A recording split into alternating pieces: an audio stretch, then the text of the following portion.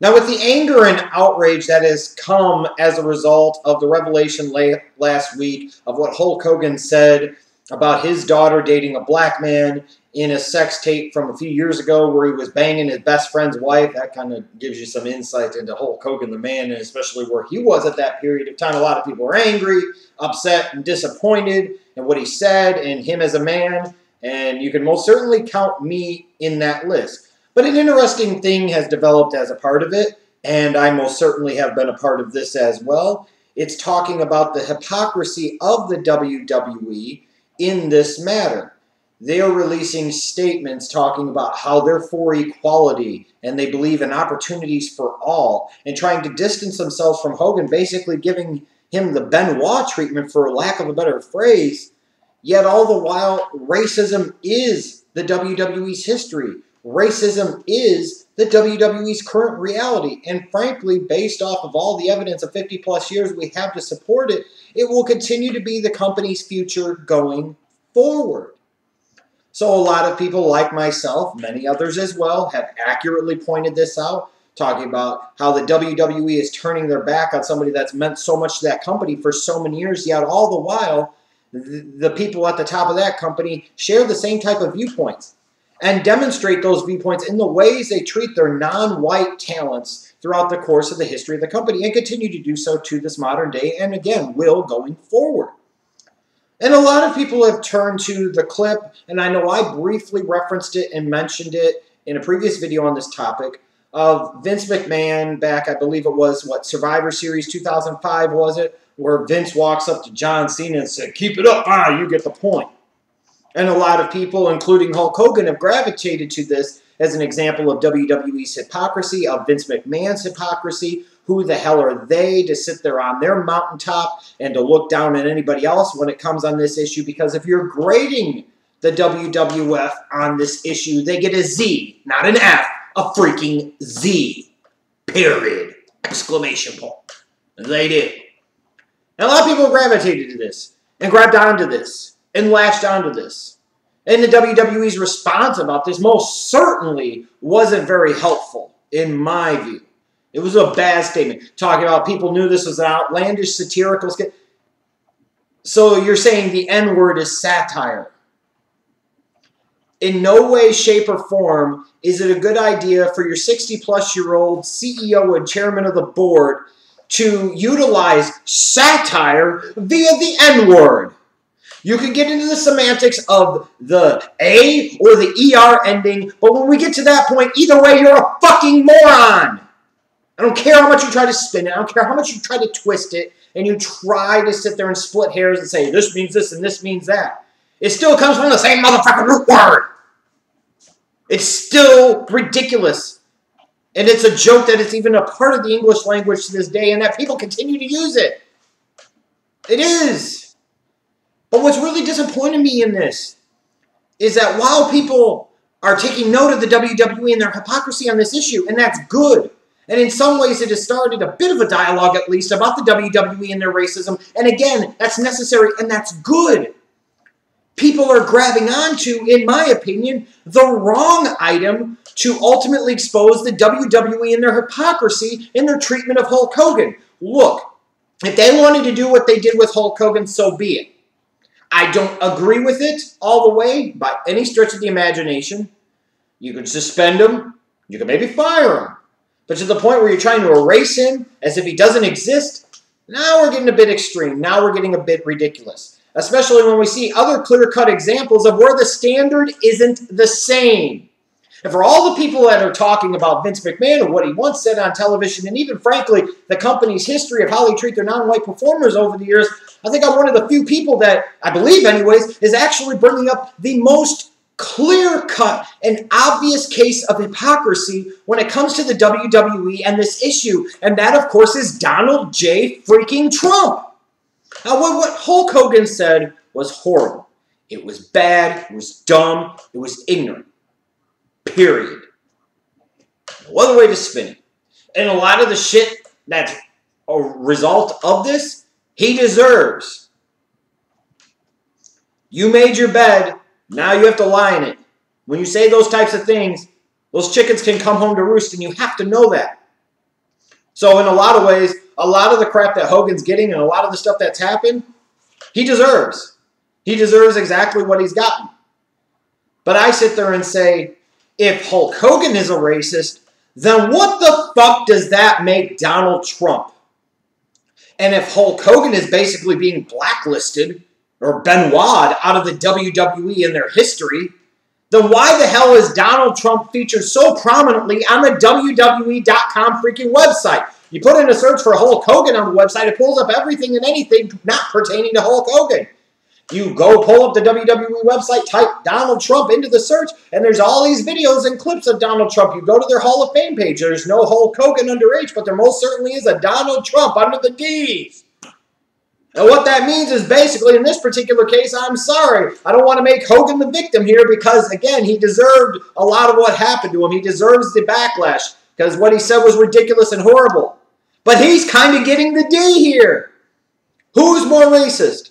Hogan for what he said, or the guy in Donald Trump who was sued not once but twice in the 1970s by the Department of Justice for discriminating against black tenants in Trump Plaza residences, whatever the fuck you want to call them, it doesn't matter. He was sued not once but twice. He was sued once. The federal government basically told him to stop this shit, stop creating separate rules for black tenants compared to white tenants. They said, okay. So 2 years later, they kept doing this shit. They never stopped doing this shit. And they got sued a second time for racial discrimination. Twice in a 2-year stretch.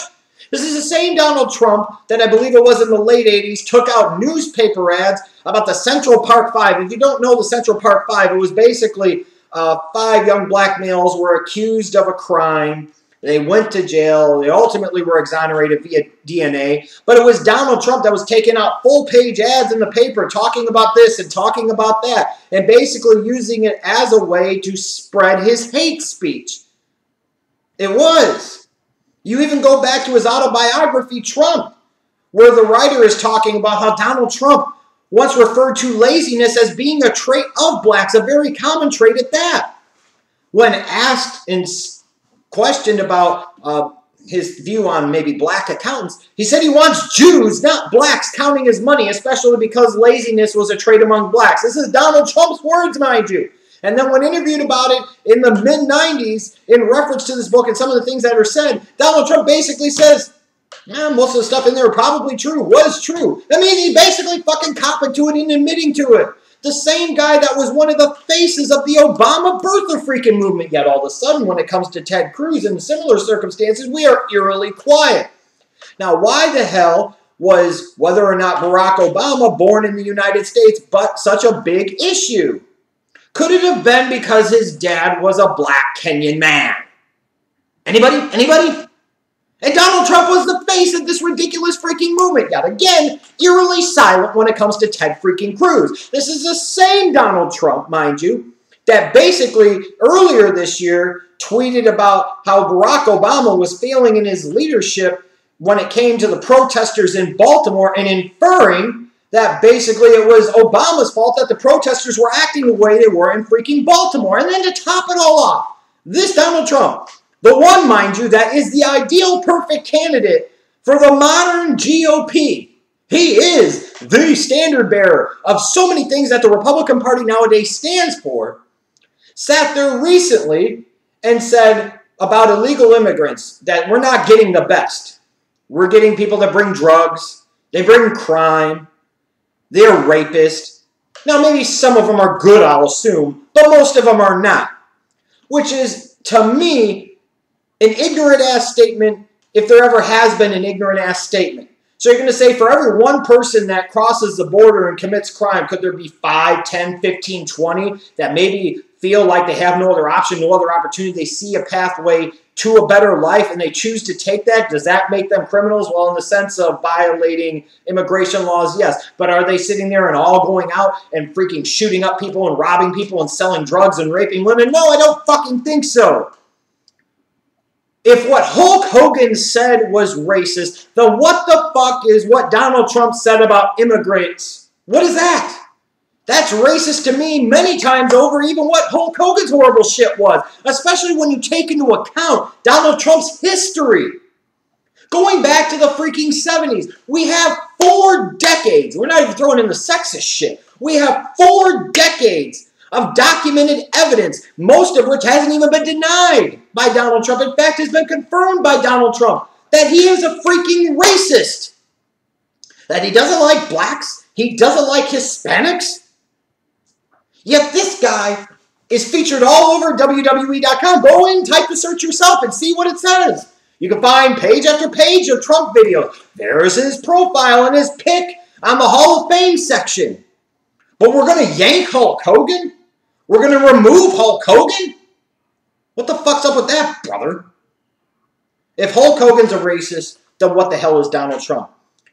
And it's one thing with Hogan, a guy who frankly is 20 plus years past his prime, whose relevance is relegated to whenever the WWE would try to trot him out for some type of thing.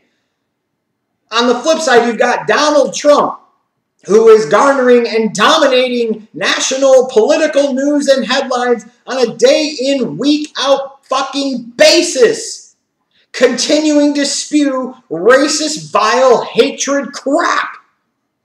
But we're going to ostracize and shun Hulk Hogan and embrace Donald Trump.